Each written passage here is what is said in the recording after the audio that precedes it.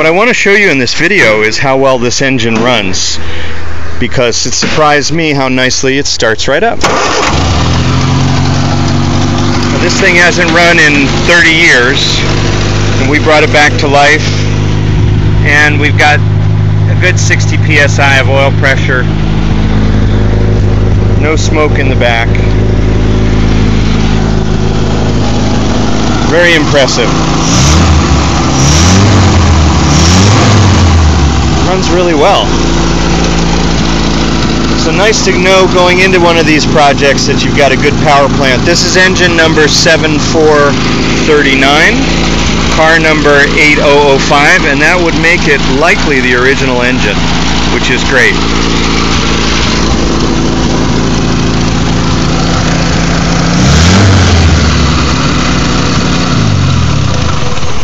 And there you have it. That's Molly, ready to go. Ready for restoration anyway, from BugeyeGuy.com.